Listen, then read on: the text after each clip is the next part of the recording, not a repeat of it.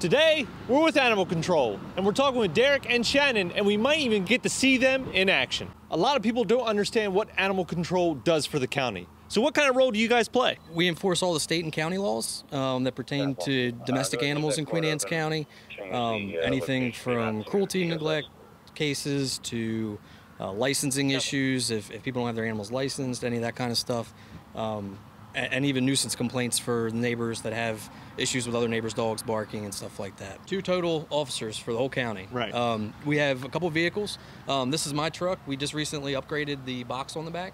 We can carry multiple animals in it now, which is very practical. It works really well for us, and it's going pretty well. So what's the wildest thing that you've ever had to report on? The wildest thing, oh my goodness. I've had some hoarding cases. There's no real one case.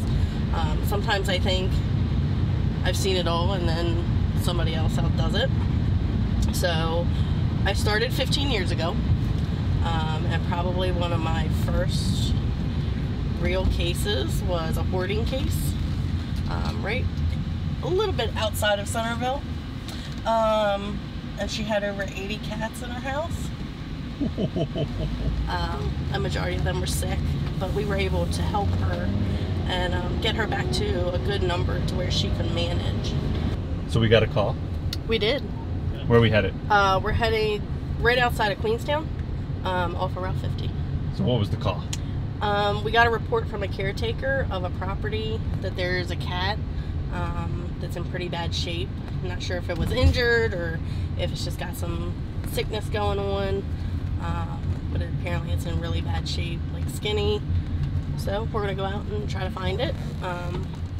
The property owner is not there at the moment, but he did give us permission to go ahead and go on the property to see if we can find it.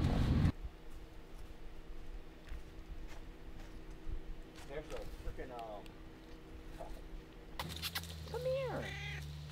Come here. Don't mind the guy with the camera.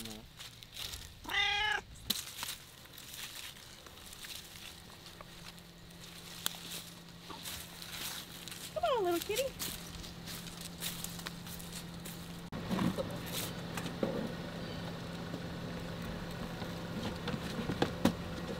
I know.